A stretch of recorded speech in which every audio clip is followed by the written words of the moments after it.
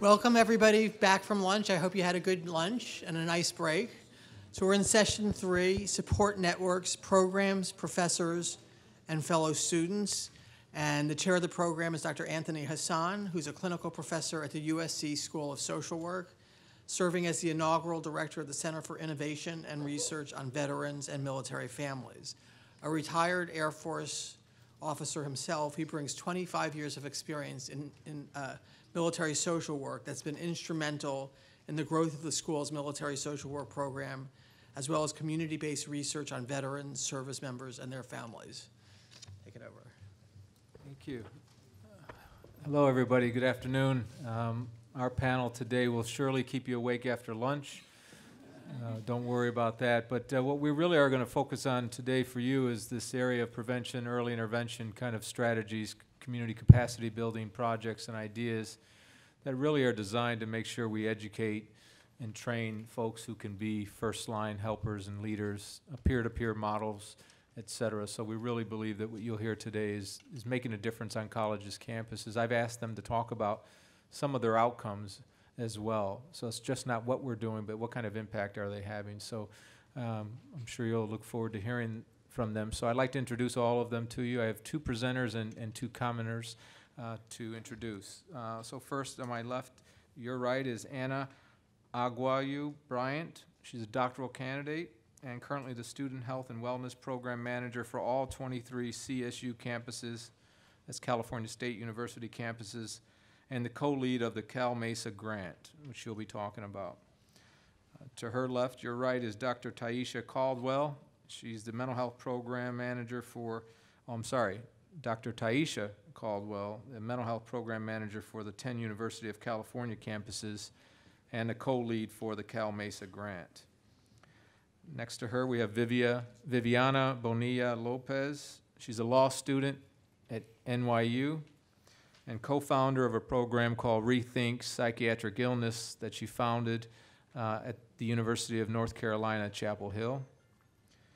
And finally, Daniel Avegalio, a 3-time combat tour veteran from the United States Marine Corps, who is now working on his master's degree in vocational rehabilitation, counseling, and currently the Veterans Program Coordinator at the American River Community College. So these are my colleagues here today who will be sharing with you their wonderful programs and the impact they're having on college campuses across California and the United States. Anna?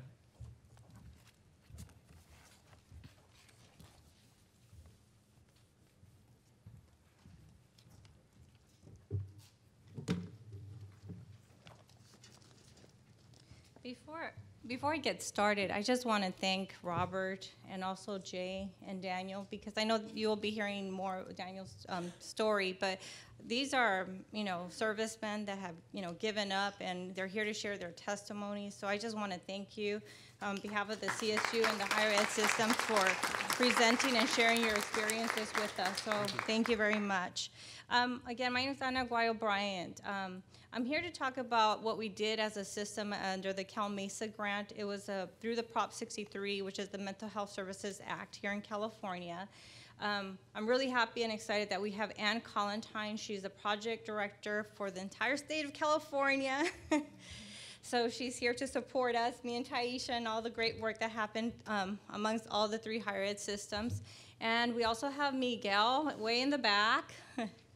And he's from the Each Mind Matters. And you might have seen these green ribbons, but this is what we as Californians adopted to represent mental health. So I encourage you, before you leave, to pick up a green ribbon, promote this green ribbon on your campuses, in your communities, because this is what we are adopting as a state to represent mental health. And it has a little card that gives you more information. But if you have dealt with mental health disorders or any, share your testimony, because that's really what empowers people. So I encourage you again, they're outside. I know Ann has some at her table, so during the break, come and grab a green ribbon, and I already have mine. Everywhere I go, I try to represent. So with that, I'm going to share about the Cal State system and how we put this program together under the Cal Mesa grant. So how do we put a plan together as a system? So their pieces come together under training, social marketing, electronic resources, and data collection. So these are the areas that I will be covering with you. But before I get started, let me tell you a little bit about our system, the California State University system. There's 437,000 students in our system. There's 44,000 faculty and staff, and we are the largest system in the country. We have 23 campuses, from Humboldt all the way to San Diego State. So that's what the CSU represents. And the 3 higher ed systems which received funding from Cal Mesa. There's community colleges, and how many are here from representing the community colleges? Great. And then we have Taisha will be presenting on the UC. But the 3 higher ed systems in California received funding in 2011. And the goal was to promote mental health at different levels. And for the 23 campuses, every campus received funding to support this effort. So what I'm going to share now is what we did as a part of the CSU, but this was a collaborative effort amongst all 3 higher ed systems here in the state of California. So for the CSU, we focus on training, the social marketing campaign, and electronic resources. Every campus received money, as I mentioned, and they were able to do programs at the campus level, and it varied from campus to campus. The impact of the work that we did, we reached 288,000 students, 642 students, faculty, and staff. So for 2 years under this grant, I would say we reached the majority of our students and our faculty through the work that was accomplished. When it came to trainings, we trained over 17,238 students, faculty, and staff. And that didn't just include within the CSU. We actually invited the community colleges, the UC, and local partners from the county and nonprofit organizations to support this work. So we wanted everyone trained. One of our goals to make it sustainable is that we wanted to have certified trainers. We knew the funding was going to go away. So what could we do as a system to sustain this effort? So what we did is we trained certified trainers. And we trained 141 individuals within the state of California. Another goal of us, we realized that faculty and staff need to be trained, but what about our law enforcement? So we wrote a grant, got the grant, thanks to Cal Mesa, and we focus on training our law enforcement. And this is a post-class for law enforcement, and actually this week we start our 2nd round of training for law enforcement. And I'll share briefly, so 256 officers went through the training. And oops. Okay, my clicker's not working. Okay. There we go. And for my visual folks, I just want to add some pictures of what we did. The last one, and if you could just see, that's actually the police trainings. Officers going to scenarios that feel really like life situations, and we train the officers, and these are being trained by officers, on how to de-escalate situations that arise when dealing with a student or someone from the community that is experiencing a mental health disorder. So hopefully our goal is for officers to learn how to de-escalate that situation and help that person seek services.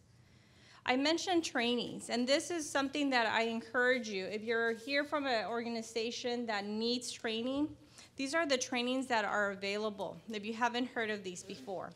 Mental health first aid is very critical. This training provides an array of different mental health disorders. So if you want to train, it's a full day training, it's an 8-hour course.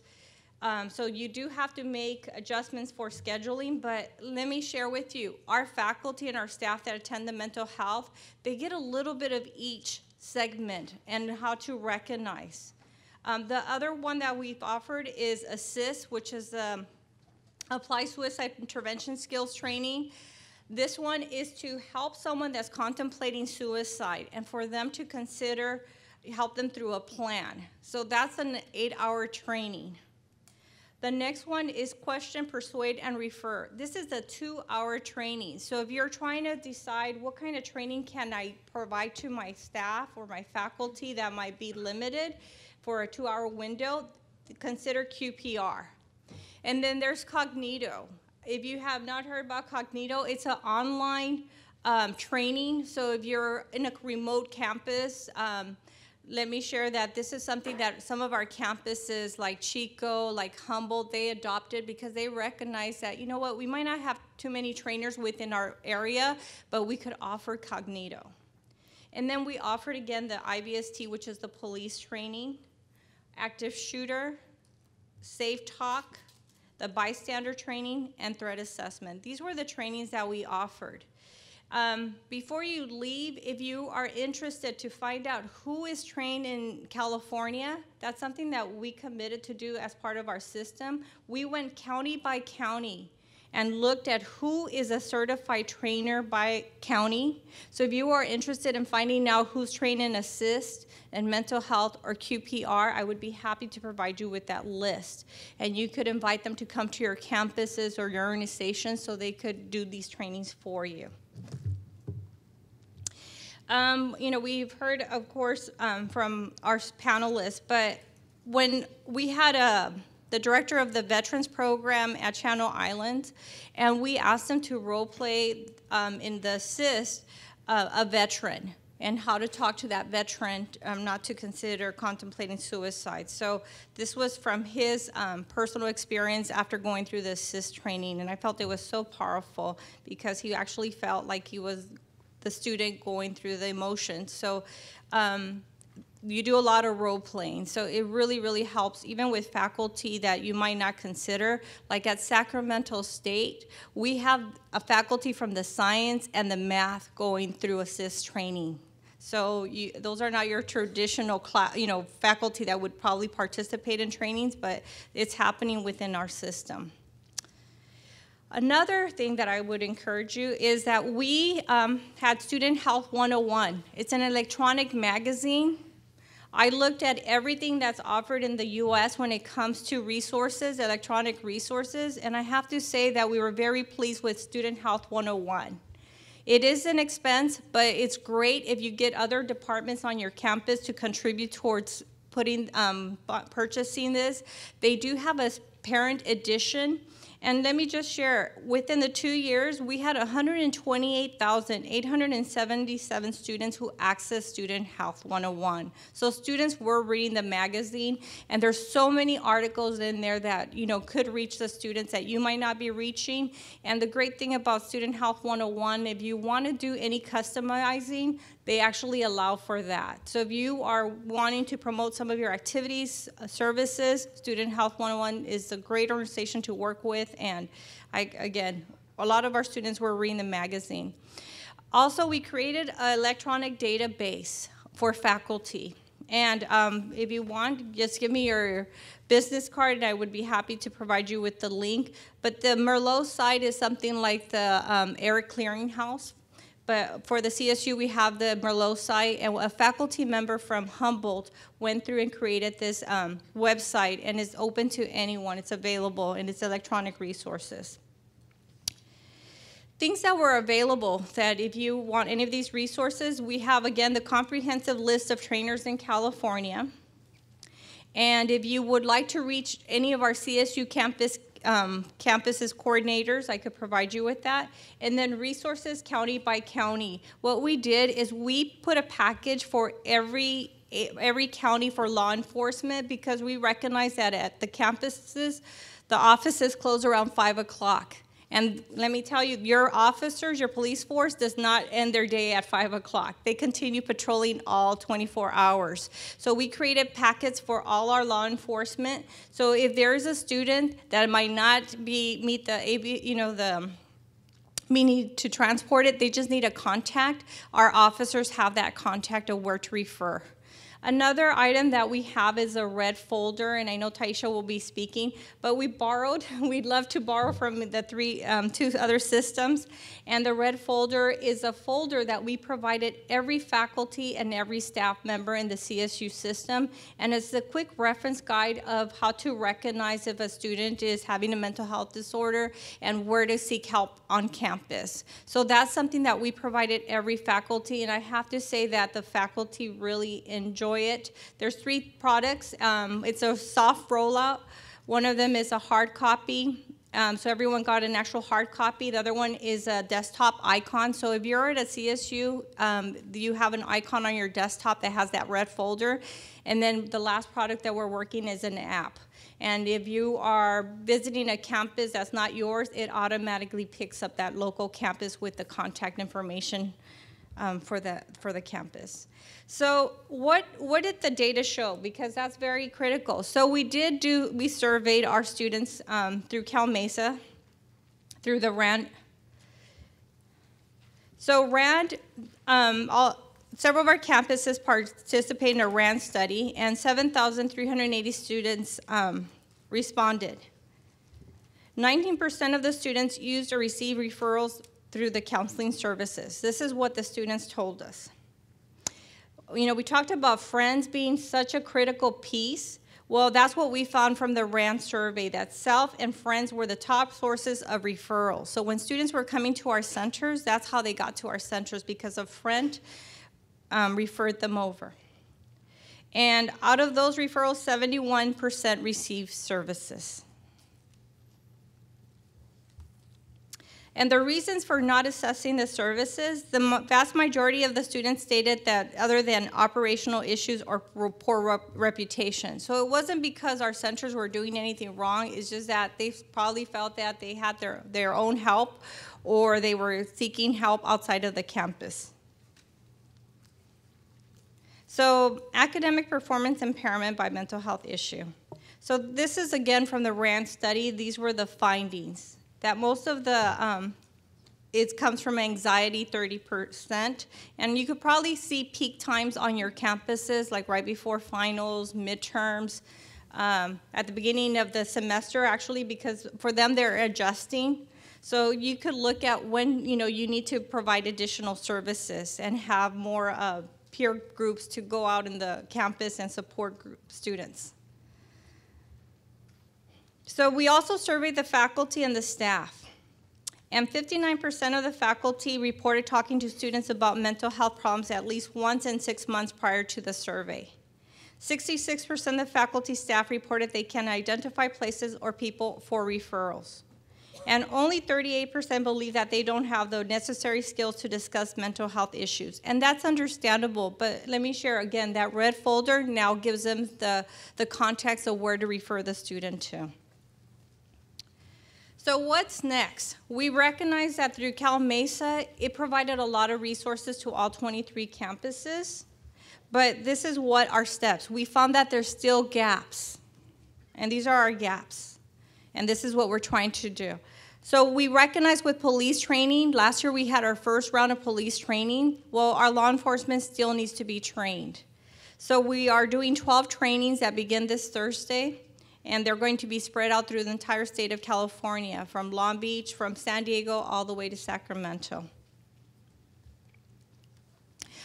Our faculty, we heard from our faculty, they need some training, additional training. So QPR meets the needs for our faculty. It's a 2-hour window. So we are going to have 30 participants become certified trainers. And these slots are available to anyone, not just within the CSU. We open all our trainings to any agency. Another thing that came out of our gaps is that we discovered that, we need to look at our emergency response teams. And we also need to look at our counseling teams. So we are having a meeting next week to talk about our procedures when it comes to how do we respond to emergencies and how do we include our counseling teams. And this is actually from the Isla Vista, the UC Santa Barbara. And then we had a tragedy last year, too, around April. There was a bus going to Chico, Humboldt State, and on their way, the students, there was a bus accident, and we lost several students. They were they were high school students, but they were still our students. So we have to have a plan, because it's not if it happens, it's when it happens. So as a system, we recognize we need to be prepared. Other things that we discovered, peer-to-peer programs. We're going to have a discussion with the directors, the coordinators, to have a look at our standards. We want to see what are the trainings that are being offered for the peer health educators, and we want to bring the teams together to do some standards throughout the system. And for that, I want to thank you, and I'll pass this on to Taisha.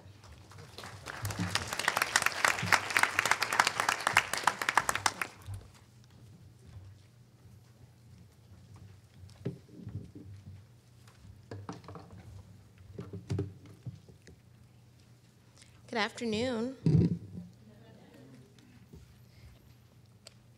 going to switch this real quick.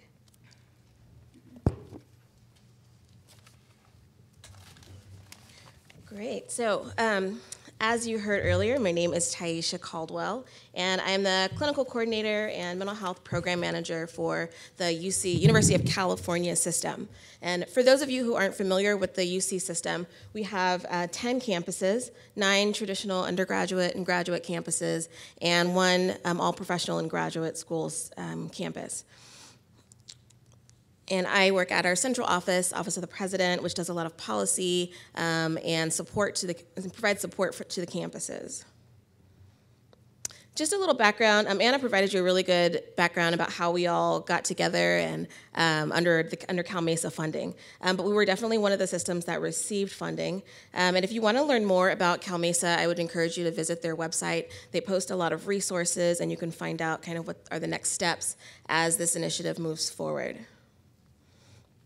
So in terms of objectives, each system did something a little bit different, but UC, we focused, well, everything was focused on prevention and early intervention, but specifically we did a lot of work in faculty and staff training, student and peer leader training, suicide prevention, awareness campaigns and social media, statewide collaboration, and evaluation. And I really could talk for hours and hours about all of the work that the campuses did in these areas. But I'm going to focus today just on the collaboration piece and kind of what we found to be really meaningful out of that component. Cal Mesa, in their strategic plan, they required all of the recipients to collaborate with other stakeholders in the state. And what that really provided was an opportunity to work with organizations that maybe you hadn't worked with before. And it also put a little pressure on that we had to report what we did with them regularly. And I think I will be honest and say this was a little awkward at first. I have a counterpart, so Anna's my counterpart in the CSU system. We also have a team at the community college system, and we got together and sat in a room and we're like, well, there's some collaboration that already existed, but what are we doing?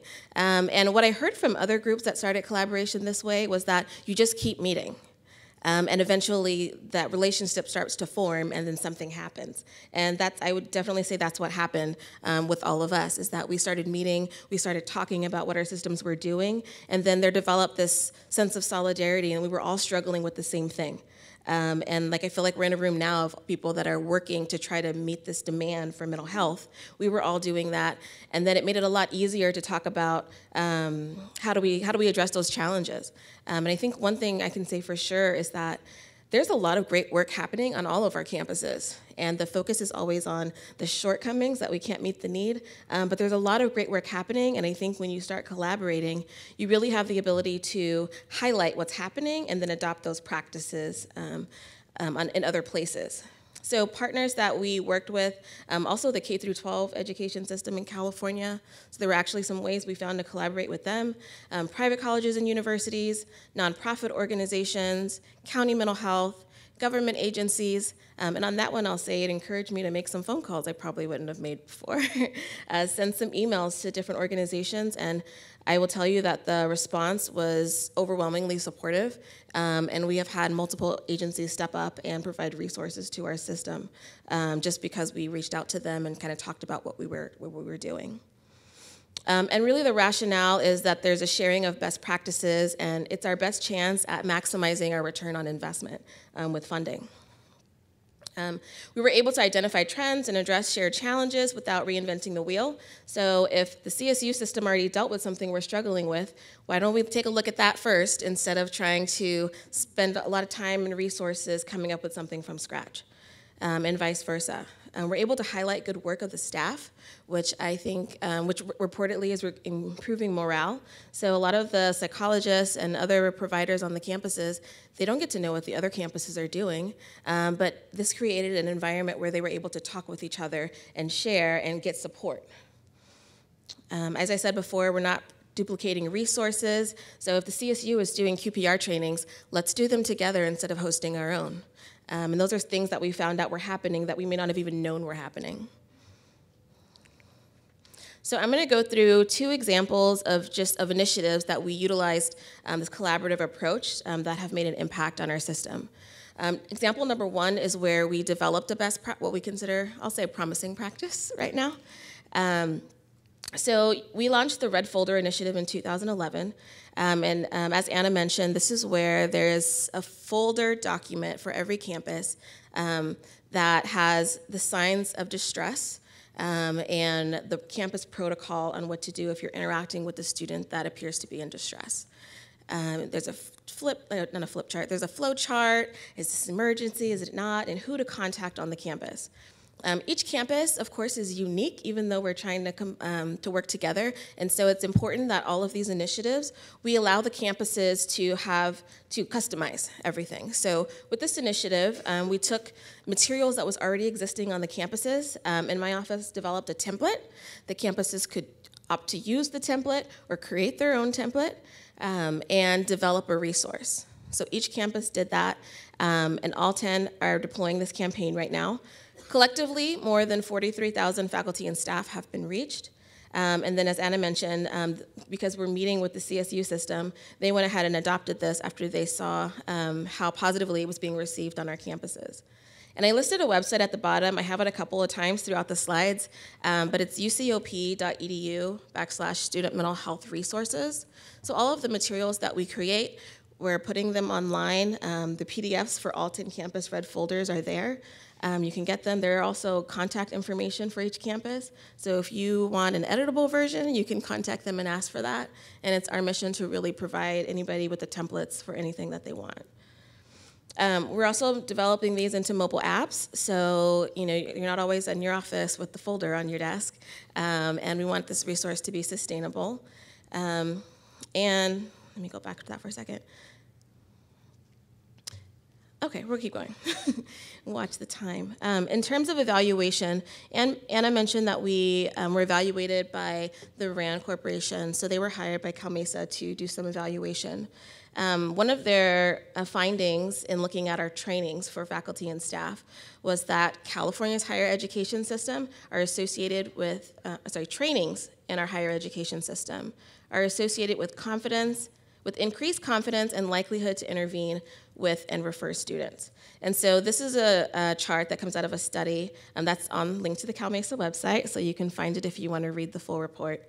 But you see we had really good participation in this study. And what they found is that with our trainings, faculty and staff were reporting increased confidence to intervene, an increased likelihood that they'll refer, an increased likelihood to intervene, and an increased likelihood to refer. So not just in the confidence that they'll do it, but that they actually will do it. Obviously, we'd like to long-term look at behavioral changes and report of that, but these are preliminary findings. And these were all significant. In terms of our campuses, what they were reporting is that our counseling centers are seeing an increased request for consultation and referrals from faculty and staff, that there's an increased request for the student mental health trainings from academic departments, and that policies and procedures are starting to change. So one campus does have this on a mandatory item that's on every faculty and staff desktop. Others are incorporating it in other ways. And like I mentioned, long-term, we want to look at increased knowledge of the signs of distress and reportive behavioral changes. So a second example I want to talk about is that we adopted a best practice. So the American Foundation for Suicide Prevention has this interactive screening program. Can I see, is anyone familiar with the program? Okay, just a couple people. Great, I'll tell you all about it. So this program, it's an online anonymous screening program where you can send targeted emails to students asking them to take a stress and depression questionnaire.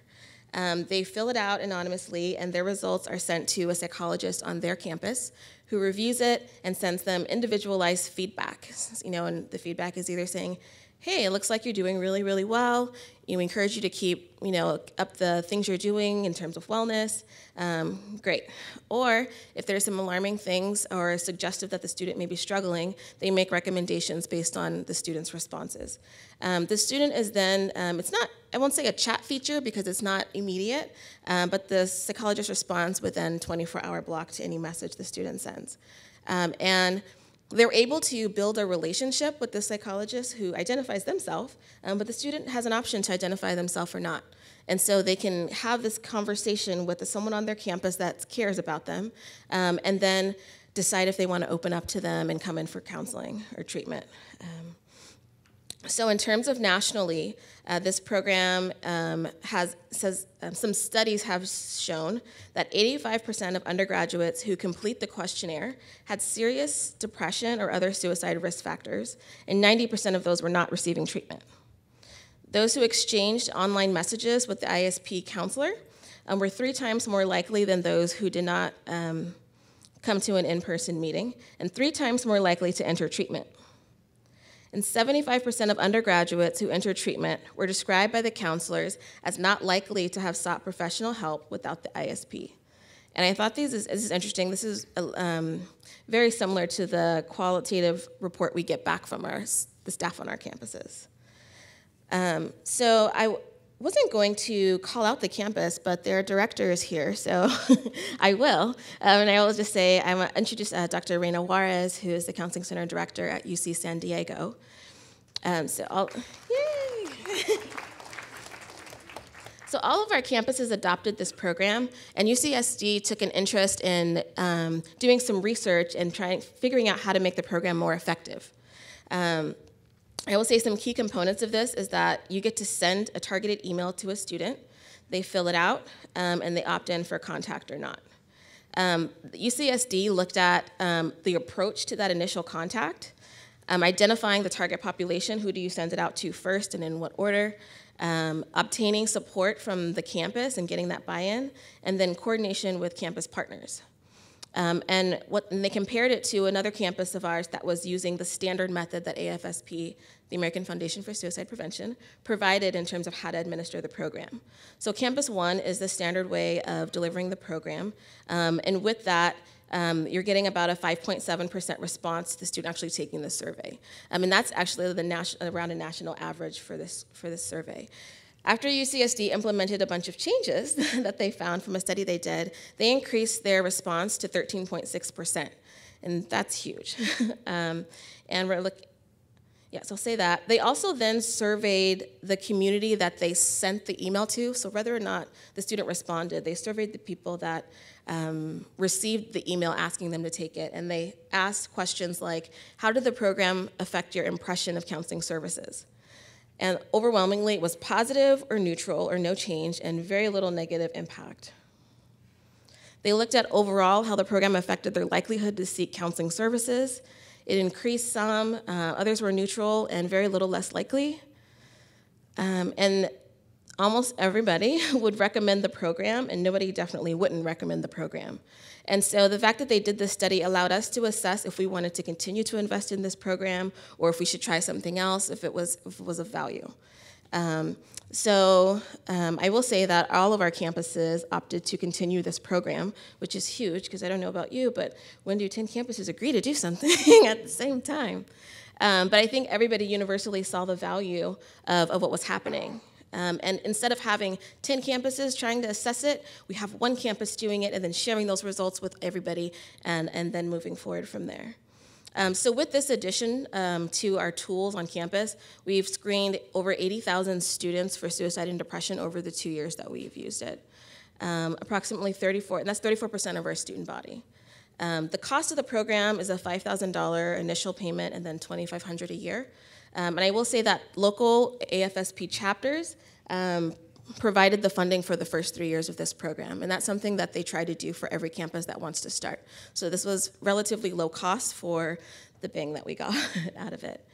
So that's just an example really about how you can adopt best practices and then transform them to fit your needs, as well as you can develop your own best practices and then share them.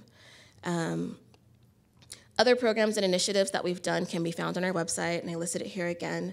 And then I will just also note that UC is really interested in formalizing and expanding our collaborative relationships even further. And so if you're interested in that, we'll definitely be in touch. I would encourage you to sign up for the mailing list on our website so you can stay in the loop. Considering a conference coming up to bring people together. And I will then, I'm going to stop there and turn it over. Thank you so much. Thank you. So now we're going to turn it over to our two commenters, and Viviana, if you would. Yeah. So hi, everyone. I'm here to talk about a program that I started when I was an undergraduate at the University of North Carolina at Chapel Hill, and I graduated in 2014. So this is basically just sort of a student response to the same sort of issues that we've been talking about today. And our goal was really to sort of change the campus climate and make it a safe place for people with mental illnesses. So Rethink Psychiatric Illness is a student organization, and our goals are to raise awareness about mental illnesses and also to increase help-seeking behaviors among students. And our main project is a 4-hour student-led training where we basically teach people what our mental illness is and how can you be an advocate, how can you access resources. So we've been talking about today how, you know, college students are sort of faced with this dilemma. Suicide is the second leading cause of death on college campuses. And NAMI has done some studies where we know that about half of students report receiving no education on mental health before they come to campus, and then half of them don't receive any education once they're on campus. So basically, we're in a situation where, as students, we are being called to act, yet we don't know how. No one has told us what we're supposed to do. And that's basically the gap that Rethink is trying to fill. So I co-founded Rethink with my really good childhood friend, Stephanie Nieves, when we were sophomores at UNC. And it really grew out of sort of a sense of isolation that we felt. We came up with the idea when we were freshmen. So when we came to campus and we weren't, you know, with our families anymore and our friends who sort of knew and understood our experiences, we often felt lonely because we both have people who we love who have mental illnesses. And, you know, oftentimes that can sort of feel like you're hiding or you can't share, or to respect that person's privacy, you're sort of alone with your experiences. And we figured that that was probably the case for other students, and we wanted to do something about it. And we often experience issues where people would say things like, oh, the weather's so bipolar, or, you know, this professor was acting schizophrenic, and these are comments that can be isolating and hurtful, and people don't say them with bad intentions, they just don't know. So how do we make sure that people do know, right? And that's why we started our program. We got funding from the Johnson Center for Undergraduate Excellence as part of a sort of special residential program where you live with a group of students, you propose an original project, and you sort of carry it out that year. So Stephanie and I were mentors. One of the students there was Taylor Swanky, who's currently our co-chair at UNC and was one of the sort of founders of the group. And we basically got money to get that done. Our pilot program was on March 17, 2011, and it was a huge, massive success. We had a lot of people come, and from there, we sort of grew the organization because we saw that there was a lot of interest. So we applied to be a committee of UNC's Center for Social Justice, and we got that, and now we are an official student organization. We have 501c3 status, and we've trained over 540 students. Which is really incredible. And so I think I'm gonna go into a little bit of what exactly the training is, right? It's student-led, so we have 3 student facilitators that go through a sort of workshop, series of workshops where we teach them kind of how to do that role. They're 4 hours, and we can accommodate from 15 to 30 students in each training. We start off with sort of group agreements. Confidentiality is a big thing for us so that people can feel open to share their experiences. We start off with a sort of myth-fact activity where we will put out statements, and then students have to decide whether or not they're true or false, and we discuss what are the misconceptions and stigma that led us to believe something erroneously. Then we give an overview of what mental illnesses are, the causes, and then information on sort of the most common ones, so like bipolar disorder, schizophrenia, eating disorders, substance abuse. Then after that, we talk about what stigma is, and we've included information on what ableism is, what disability means, and sort of trying to be more deliberately intersectional in that section where we talk about how people have overlapping identities and how your experience as someone with a mental illness can be impacted by your experience as someone who belongs to a sexual minority or a racial minority. And then after that, we have sort of more interactive activities. One of them, we ask students to, we divide up the room into sort of yes and no, and we read out different statements like, for example, I am close to someone who has ADHD. And if you identify yes, you go to one side, no, the other side. And this activity is usually really exciting for people because they notice like, hey, a lot of people are going to the yes side, and I thought that I was the only one. So that's a really great activity. We also have at each training a UNC student share their personal story with mental illness. So they'll talk about their own experiences, and that really helps give a face to the issue. After that, we focus a lot on access to resources. So where on campus can I get help? We talk to them a lot about their Americans with Disabilities rights, the ADA rights that they have. A lot of them had never even heard of reasonable accommodations before our training, and didn't even know that sort of mental illnesses were considered disability and they had legal rights. So we'll talk about that, counseling and wellness, and all the sort of services that UNC gives. And at the end of each training, students will get a placard that they put on their door in the dorm rooms. And this is sort of a really powerful way to increase visibility on campus, because the placard will say, you know, I am committed to ending mental health stigma. I went to a training. And imagine as a first-year student, you're sort of walking down the hallway and you see that and you're like, you know, I'm not alone. My neighbor cares about things that affect me. So that's really been huge for us as well. And then I thought it could be important to sort of talk about how, you know, our program has been really successful and everything's gone really well, but, you know, it wasn't without its sort of roadblocks in the beginning. I think that oftentimes administrators can be sort of scared of all the potential liabilities that are involved with different programs. And this one is student-led, so it sort of seemed risky to administrators at first. And I remember, like, just a couple days before our first training, having what at the time was a rather intimidating meeting with Counseling and Wellness and the Office of the Dean of Students. And they've actually been great partners. And it was a good meeting where they sort of talked about what their concerns were. We took those into consideration because, of course, it's really important to us, too, to make sure that students are safe.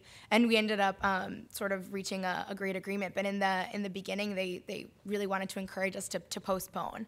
And I'd like to challenge administrators in the room to sort of think about how, in reality, I think that the real danger is not to talk about mental health, not the other way around. And so we've sort of learned from that experience how to build relationships and alliances with our school, and UNC's been really supportive. In fact, we got the Diversity Award for Student Organization that same year from the Office of Diversity and Multicultural Affairs. So they really have had our back since. And to talk about some of the sort of outcomes at UNC, since Rethink has been a student organization, we've really noticed that mental health has become something that is more talked about. We've had incredible reach in terms of attendance at our trainings, and we've had sort of informal surveys that we've done throughout the process of revising our curriculum and making sure that what we're doing is working. And we've had really great results where we'll ask students true or false questions about mental health before the training and then a week after, and we'll find that they learn things like, asking about suicide doesn't actually put the idea in the person's mind. Actually, I should ask about it, and this is how I should do it.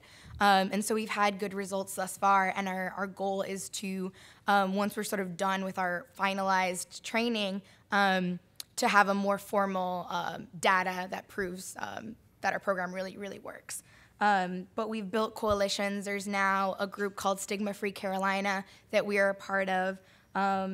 We've seen an increase in sort of people who access counseling and wellness services at UNC, and of course we can't take full credit for that, but we do think that it's been a result of sort of this conversation increasing. We've also had a lot of sort of increased interest in our program, and we've done a lot of specialized sort of 1-hour trainings for high school students, ROTC. We went to East Carolina University and did a full training for their graduate students. So we've had a lot of interest in our program, and it's been very valuable for a number of different groups.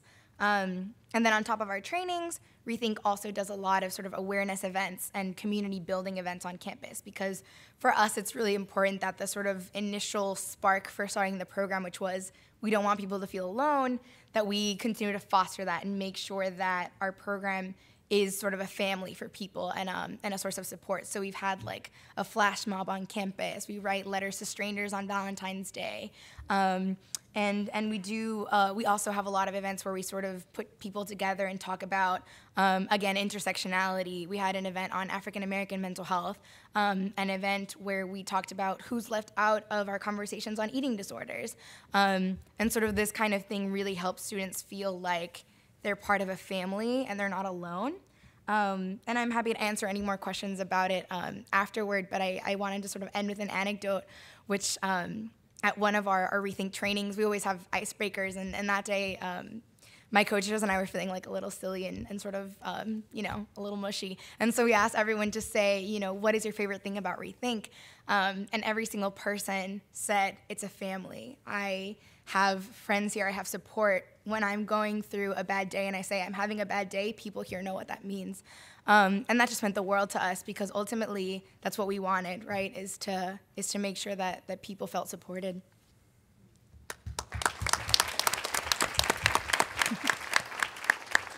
Viviana, that was very, very nice, and to think you did that all as an undergraduate. It's just hard to believe that you're not a Trojan, actually. And I'm actually even more saddened to know that you're at NYU and not USC, because we would love to have amazing, amazing citizens like you here. But it's too late, but maybe you'll want to come back. But outstanding program, thank you. And so next, Danielle, fellow veteran, please, the floor is yours. Thank you, Anthony. Hi, everyone. I just first want to say that I'm very honored to be here today. I'm kind of going to expand on a little more about veteran issues that we've been experiencing at our college. To give you a little background about me, I served in the Marine Corps from 2004 to 2009, did 3 deployments to Iraq. My last deployment, I actually did a 13-month deployment, and a month later I was at a college campus, so at American River College, where I now work. This is the scenario that we're seeing with a lot of our veterans as they are returning back home from doing multiple deployments and having all these transitional issues. So I kind of wanted to talk about the support systems that we have in place at our college. We do have now, we adopted a one-stop shop model at our Veterans Resource Center that actually carries all our services into one area. Some of the services that we actually provide is our counseling services. We have our educational VA counselors inside our center. We provide mental health counseling through our vet center. The vet center was kind of mentioned earlier. The vet center is kind of separate from, they're all over the country pretty much. They provide readjustment counseling for veterans, and it's a free service. So they're actually in our offices actually providing counseling for our veterans as they come in. Another thing we have is our Disabled Students Program Services counselors that provide accommodations for our vets right in our center. you know, a lot of veterans, when you see them, you know, a lot of us are afraid to seek out help. It's just our mentality because we're so used to being out in the field and having to be our own leaders. We serve in leadership roles based off our jobs that we do. So to be able to actually seek out help is a very difficult thing. But so they don't want to go over to our disabled student program services because that word disabled is in that label. We don't like to be labeled that, so they don't seek out the help. So what we did, we actually put the counselor into our center. So, but the counselor approaches it in a different manner to where they're going to see them to actually get an ed plan done. But at the same time, the counselor will talk them up to actually, hey, do you know you can get accommodations for this if you have this disability? And it kind of helped them out in that manner.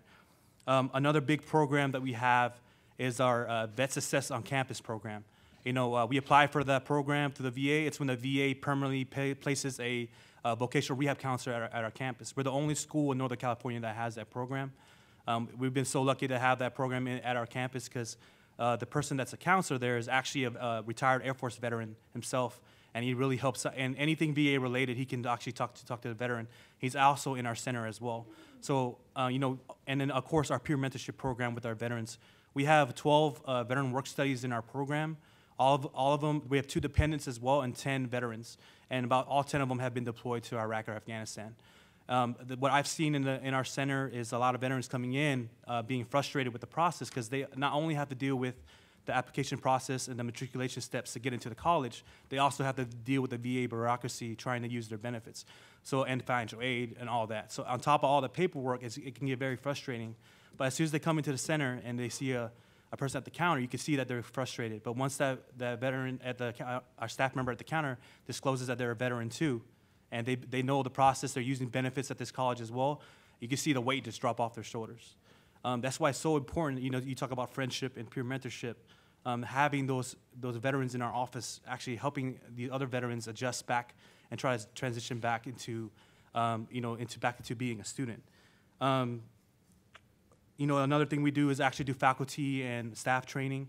You know, there's a lot of, faculty staff is not aware of the military culture, you know, and kind of, you know, the issues that are going on with veterans.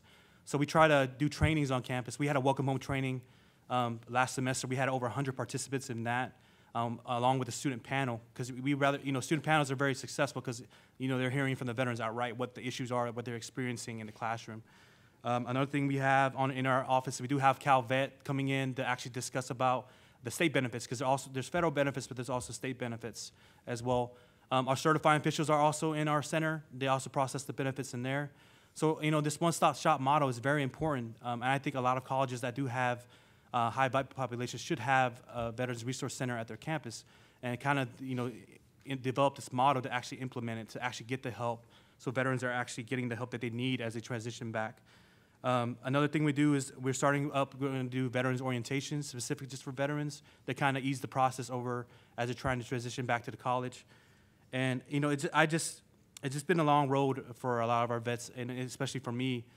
You know, I made the transition. I still struggle with my issues as well. When I got back, I was diagnosed with PTSD immediately once I started off on campus after my 3rd deployment. And you know, it's been a long road, and there's issues that I have to deal with, and I see with other veterans that I'm actually able to discuss. But you know, now I'm in my master's program now at Sac State, getting in my master's in counseling. So I definitely can let them know that, hey, I definitely have been through what you've been going through, and I can definitely relate. But there's a way that you can be successful, and I'm proof that you can actually do that. You know, it's kind of, our campus is really expanding our services out to so many of our veterans, and working with our different campuses all throughout the community. We hold actually regional meetings at our campus. We've held about 3 now at my college, where we invite all the different veterans counselors and VA certifying officials to our campus, and we discuss best practices and how we can help each other out and actually develop programs, you know, and share, basically take our ideas that we have at our campus and how you can use it at your campus. Last semester when I had 26 schools in attendance, including CSUs and UCs and community colleges all over from Northern California. And it was just a major success to actually see everyone willing to come out and actually come together as a whole and try to determine what the best practices are. And because I'm all for the different colleges actually having these services, but I'm also trying to focus on the community as well and try to, how can we help our veterans that are going to be coming out of the military. A stat that Cal Vet came out with with the downsizing of the troops in Afghanistan, and also with the downsizing of the military, and also the withdrawal of troops from Afghanistan, we're going to see 30,000 veterans for the next 7 years come to California alone. And many of them start off at the community college, because a lot of them have never attended college before, and they don't have the requirements that allow them to transfer over to the UC or CSU yet. And most veterans, to be honest with you, come off to the community colleges before they even step foot at a VA healthcare facility to seek help. Because whenever they get out, they actually are losing everything. They lose their benefits. If they have a family, they no longer have insurance. So when we looked at it along with my, my deans and whatnot, kind of discuss how can we help them out with this transition? How can we provide these services to help them? Because they're coming on brand new. A lot of them seek out to use their GI Bill because that's the only funding that they're going to get while they're in college. They don't have any job yet. That's the money they're going to use to pay rent and to provide for the families is using their GI Bill. So we try to decide how we can better provide our services for veterans, but not only veterans, but also their families. The families are there along the way in supporting them and having to deal with the issues as well. So our center is actually open to all our veterans. We have about 900 veterans using benefits at our college, about 1,500 at our campus. Some of them, those are ones that we've seen that identified themselves coming in, trying to seek out. So we open up our center to all of them to actually come in, and we actually provide services for all of them and answer any questions. A big thing for me that I tell my staff as well is getting used to the campus resources and also the community resources to know the name of that person at each area. A lot of people, not just veterans, but also non-veterans students get frustrated when they go to an area that they don't know anyone at. So what I do is try to make sure that they know a name who they could properly refer them out to. That way you're just telling that person, that veteran, that, hey, go see this individual here and give them a name. So when they go out there, they can ask for him because they know they're going to get help. Instead of having to go to that area and actually and not get so frustrated with because they're not knowing who to go to. So I always tell my staff to actually get familiar with that, so you know who to make the referral to, and by name know who they are, and that helps out so many of our veterans that be able to do that. It's been a long road. We only had our center for about a year now, and since summer, since we've been tracking our data, we've had over 3,000 visits to our center, since summer of 14 to now. So that's a big number for us to actually see that the Veteran Resource Center is working. And it comes to that mentality where if you build it, it will come. They will come pretty much, and that's what's happened at our campus is that they're coming in to utilize the services, and many of them are coming not only for our programs because of the services that we offer to our campus. It's kind of heartbreaking for me. Whenever I speak to other veterans, is that they come up to me and ask me, they question whether the service to the country does anyone even recognize it, and it just breaks my heart whenever I hear that that they tell me that. But I tell them all the time, look, we have a center here now, and that's proof that someone on this campus actually cares about you. So those are some of the stuff that we do at our campus, and definitely we're going to be expanding our program out and hopefully do better now as we try to help our veterans transition back to from the military to becoming students, pretty much. Thank you.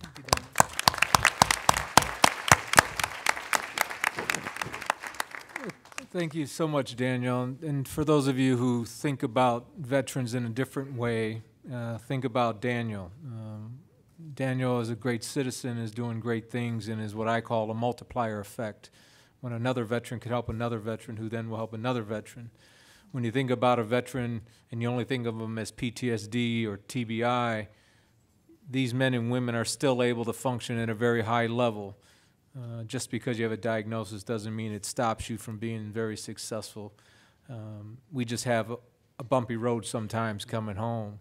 But David and the others are great examples of people who admittedly talk about an illness, but yet are strong, resilient, and continue to do great things for us as American citizens. So thank you, Daniel, and thanks to all the veterans in the room. I do have about 10 minutes. And by the way, I have to thank my panelists, all of you, for being on time. Every one of them landed exactly on time as if we scripted this out perfectly. So thank you all. So we do have about 10 minutes for questions, and we have the answers. I have a question here, or a statement. I'm from Southern California. My son went to San Francisco State at 18 a couple of years ago and blew out. Kind of typical. and he became isolated and paranoid and hallucinating.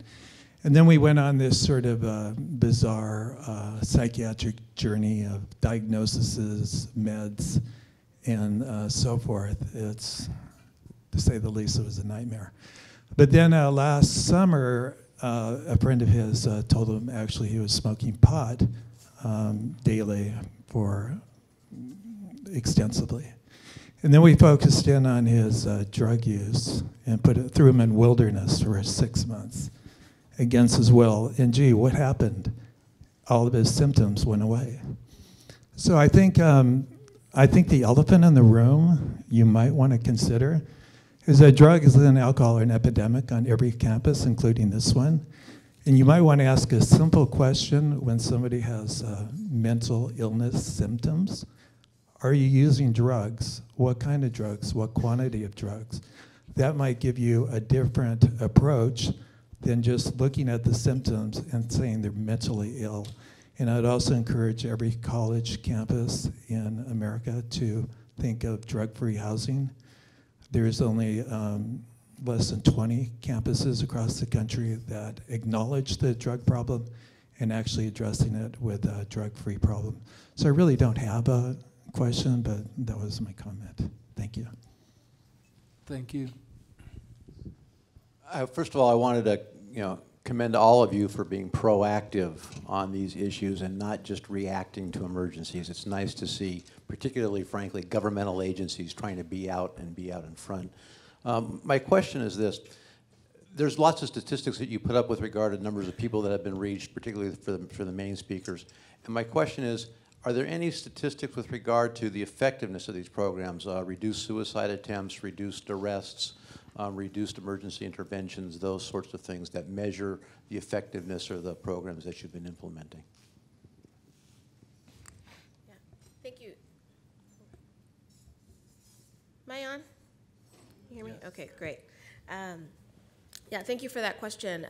And I would say that yes, we're collecting that data, but those are long-term outcomes as we're looking at them. So as you know, immediately when we started implementing prevention and early intervention programs, we started seeing increases in report and everything.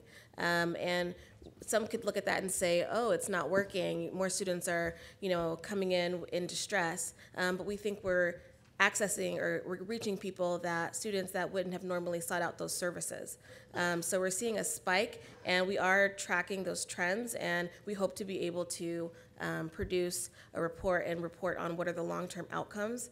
At this point, our evaluators are feeling like that we're not at a stage to comment on the reduction just yet, but we're there. And I will say that our system is working on an evaluation plan where we're developing an annual system where we're collecting that data from all of our campuses every year. And that way, moving forward, we'll be able to say what happened 5 years ago versus what happened today. So we're, yeah.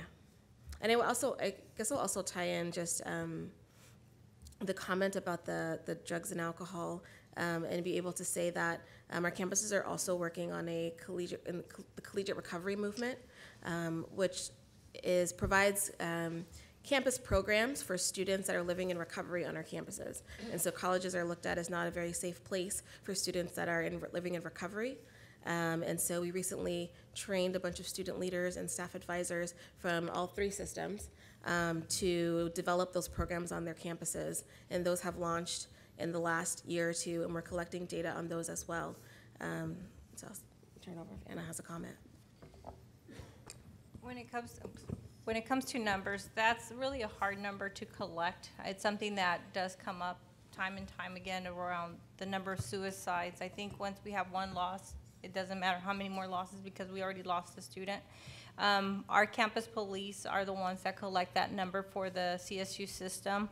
And it's a hard number just because sometimes the student goes back home and the family doesn't report it as a suicide. So we normally just look at the incidents on our campuses.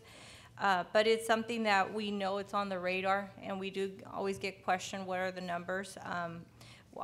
Through this Cal Mesa effort has been a lot of prevention work that we're trying to do. We're trying to reach out groups that we feel might be more successful, success, I guess, in providing the services. Like we mentioned, veterans programs, the LGBTQ programs, the foster youth. So we try to make sure that when we reached out through Cal Mesa, the campuses are reaching out to special populations. And again, it's a hard number, and what we try to accomplish through Cal Mesa more short term, but as a campus is recognize that, there are things that we still have to work on, and that's kind of what I mentioned. There's still gaps in the system, and all we could do is bring people together, look at what campuses have strong programs, and the campuses that might need a little bit more support, we're able to provide that support, and Cal Mesa was able to help us with that. Regarding also the comment, the CSU, actually in the next 2 weeks, we're going to have an alcohol tobacco conference in Monterey Bay, something that we've been doing as a system for several years now. And at every campus, we do have an alcohol coordinator, and they provide different support systems. And I'm excited to share that some of our campuses have actually brought organizations that either have office space within the counseling centers to support students that are struggling with substance abuse. And if you were to ever go through a mental health first aid training, that is one of the topics that we do cover in mental health first aid, is that there's also the drug abuse that causes the mental health disorders. So I just want to share that.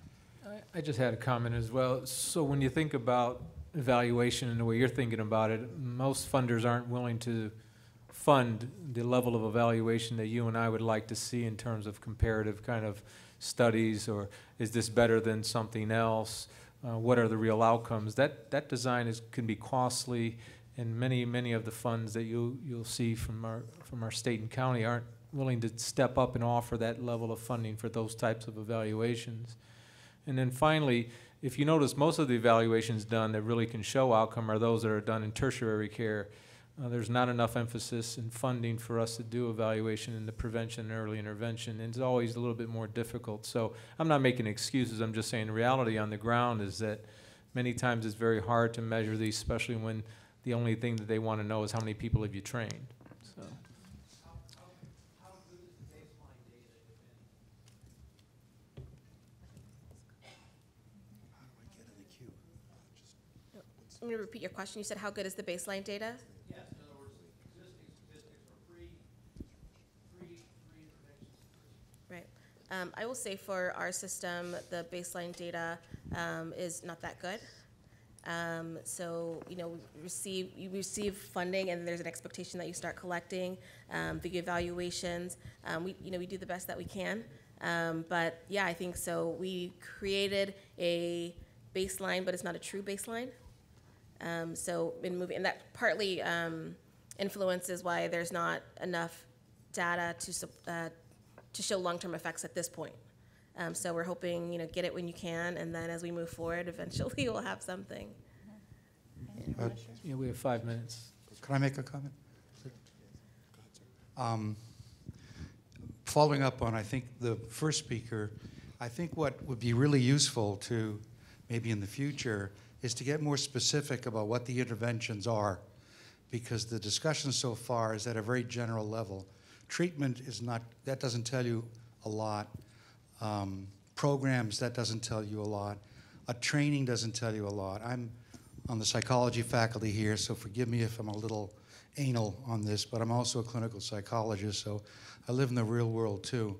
There are a lot of theories and a lot of techniques and a lot of research that indicates what best practices might be. It's not as easily arrived at as we might think. That go to questions about what is mental illness, what are the causes of disorders. We are very far from understanding what the causes of most of these disorders are. So to teach what the causes are runs the risk of teaching the wrong things. The fact that things are in place doesn't mean that they're the best way to do it. And I've been part of the problem as well as trying to be part of the solution. A comment on suicide being the most frequent cause of death among college students, that's probably true, if not one, but maybe second. But you have to keep in mind you're comparing it to a healthy group of young people who are usually spared the kinds of illnesses that create mortality, morbidity, and mortality later in life. So it's not really, with all respect, very enlightening to say that suicide is a frequent cause of death. It is, but what you draw from that is different from what you may want to draw from it. The last thing I'll say is that, well, maybe I've already said it. Oh, one last thing. You've been flirting with this at different times. The last speaker, you commented on the VA and the problems with the VA and trying to change an institute. Well, to try to change the VA is like trying to turn 10 ocean liners with 2 small tugboats, as you know better than I do. So in a way, we're sometimes caught in a bind of trying to change individuals to adjust to a very undesirable and possibly noxious social, institutional, organizational environment. And on the one hand. On the other hand, there's the choice any helper has to make and how much time and effort to spend on at what used to be called community psychology at the level of organizations and institutional, societal, and cultural values to change at that point. Because you can look at students, for example, who suffer from anxiety and depression at high-powered universities, and you can add in faculty and staff for that matter. And how do you deal with this? Do you teach them, do you offer them meditation training, which a lot of campuses are jumping on the mindfulness bandwagon? That may do some people some good, but let's keep in mind that what you're really doing is teaching adjustment to what might be oppressive conditions. And I see this institute, the Sachs Institute, particularly wanting to draw that distinction, because if you look at the name of the institute, it has to talk about policy and ethics. And these are things that require a macro view of things as well as an individual view of things. So those are just my comments. Well, thank you so much, and we're going to wrap it up. So thank you so much. Please give them a round of applause.